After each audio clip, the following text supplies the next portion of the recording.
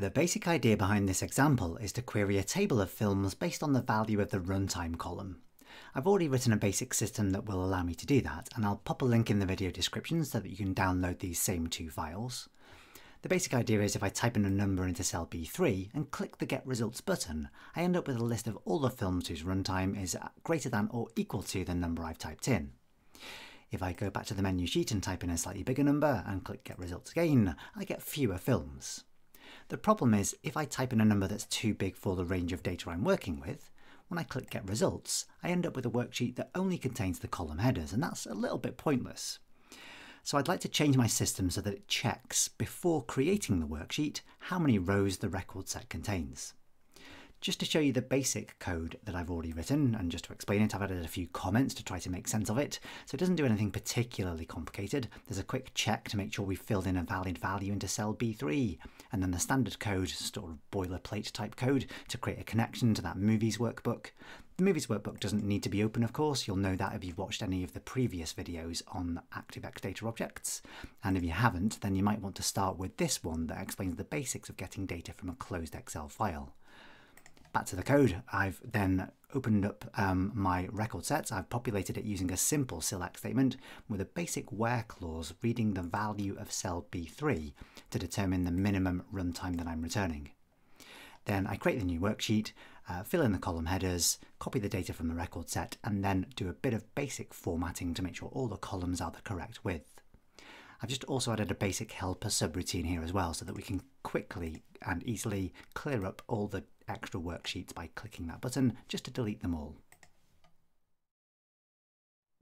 Before I start modifying the code, I'm going to set the minimum runtime back to a number which I know returns at least some results, and click the Get Results button to see how many we get. So there are 6 rows returned by that value, 220. I'm going to head back to the Visual Basic editor then, and what I'd like to do is, in between opening the record set and then creating the worksheet, I'd like to check how many results have been returned. Just to help with this for testing purposes, I'm just going to temporarily comment out all the code to do with creating the worksheet and writing values into it. What I'd then like to try to do is debug.print the value of the RecordCount property of the record set. So I'm going to say debug.print rs.recordCount. If I just make sure I can see the immediate window, what I'd expect to see when I run this query or run this code is that I see the number 6. But when you first do this, the number that's returned is perhaps a little unexpected. Apparently I've returned -1 records from the RecordCount property. If we want to know a bit more about why this happens, we can take a look on the RecordCount Property help page on the Microsoft Docs website. And if we scroll down that page a little bit, there's a short paragraph which describes why the RecordCount property sometimes returns -1, and it's all to do with the type of cursor that the record set uses. The default cursor type for an ADO record set is a forward-only cursor. It's the fastest, most efficient one to use, but it always returns -1 for the record count. So if we want the true record count, we need to use a different cursor type, and we have a few different choices. We can use a static cursor, a keyset cursor, and if we change another property of the record set, a dynamic cursor as well. If you want to know more about cursor types, there's a cursor type property help page, and perhaps even more usefully, a cursor type enum help page, which describes what each type of cursor does and how it behaves. The next fastest cursor type to use is a static cursor, and that one does allow you to retrieve the correct record count. So we're going to change our cursor type to a static cursor to get the record count property working. Let's head back to the Visual Basic editor.